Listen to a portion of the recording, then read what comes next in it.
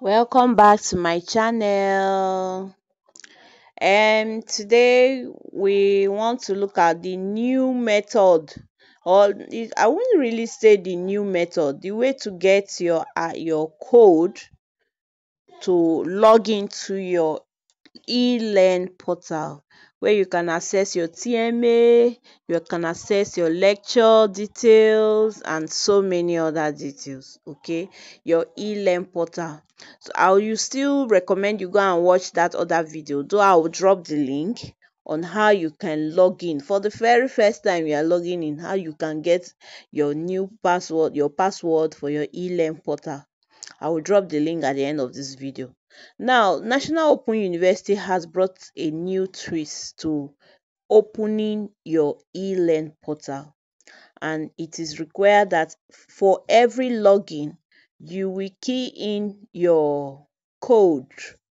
There's a code that will be sent to you that you key in before you can log in. So it is still the normal. I saw somebody asking in my other video if that there's a new method. It is still the same way of logging in, but this time around you have to get the code. A verification code will be sent to you for every login, unlike before you only just log in, put your password, and that is all. But now you log in, put your password, and still go to your you still get a code and key it in. Okay, so we're gonna do it now, especially for those, because I've seen so many people complaining that they are finding it difficult to access the code with all these authentication apps as stated here on the portal. Now it is just simple. If you have two browsers on your phone, mind you, I'm using my phone, so you can actually use your Android phone to get this done. This particular browser I'm using is Google Chrome. Okay, so now from this Google Chrome, we want to log in. Okay, you are using just your browser, you don't even need your Gmail app. Remember, I have a video there. Some people are having problem linking their school email to their Gmail app. So you don't even need your Gmail app for you to open your email. We'll look at it again. I've already done the video. I will drop the link, but we have to get our email code, our code from our email. I'm not using any of these authentication apps because most times many people find it challenging. So all you just do is open your email, get the code, and come here to type it in. So let's start. Tap on login. Okay, you scroll down, see the details.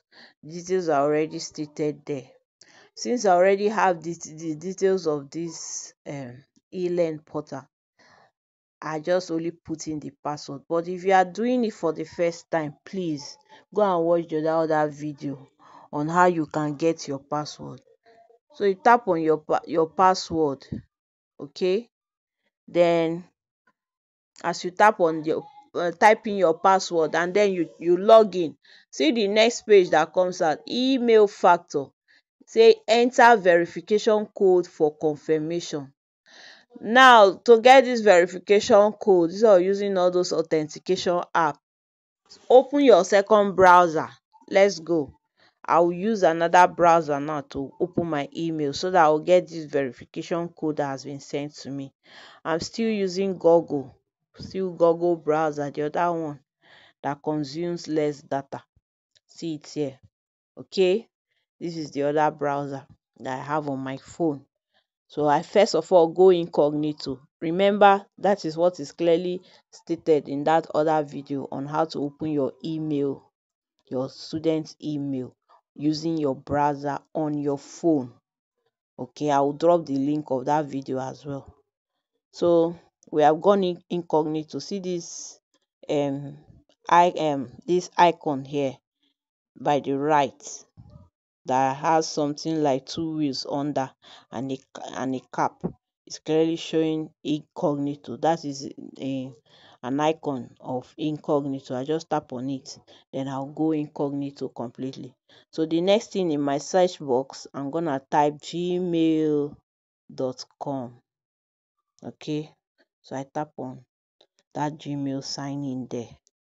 So let's see. Since I already have it too in my phone, I have all the details of the email I want to open and the password. I only just tap it and it will automatically be filled for me. But if you do not have it already, please watch that video carefully so that you know how to open your email, okay, using the browser on your phone. It is still the same process. So I already have it here. I tap on next. It's already saved on my phone, so I don't even need to do any much work. Just tap on the email and then the password.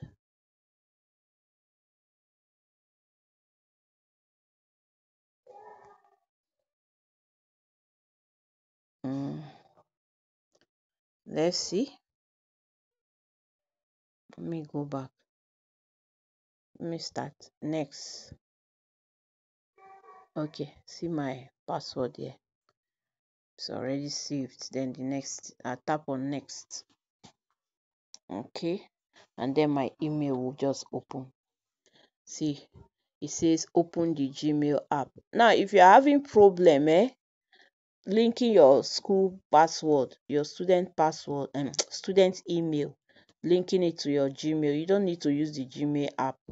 We are on the browser, so you tap on the one down there, use the web version, and here it is. See the confirmation code that has been sent. 120668. Let me copy it. 120668. You go back to the Google Chrome where you were opening your browse your e-learn portal, okay, so that you just fill it in.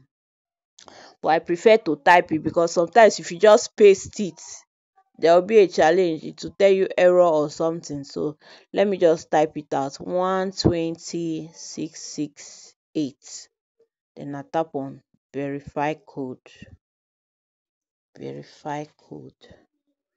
And here we are. Here we are. Here we are. It has been opened for you. This is your email. You can access anything you want to access. Your schedule for your lectures, you can watch my video. Okay, your schedule for your lectures, your TMA, although currently the TMA is closed. It's closed. So you cannot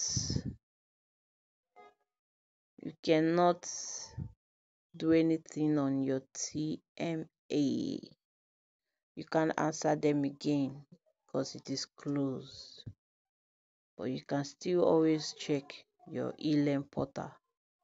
Okay, please watch all the videos there. You will find everything. You find everything you need. How to open your e-learn portal and how to access your email, your student email, using your phone and your browser. Now this one is how to get the verification email code, rather the verification code, without using all those authentication apps. You can just use only your browser and then you open your email. Remember, for every login to your e-learn portal, you must key in that code. It's compulsory. The code will always be sent to you. So if you're having all this problem activating multi-factor authentication and all, you don't need to stress yourself. Just use your browser and follow this process, okay?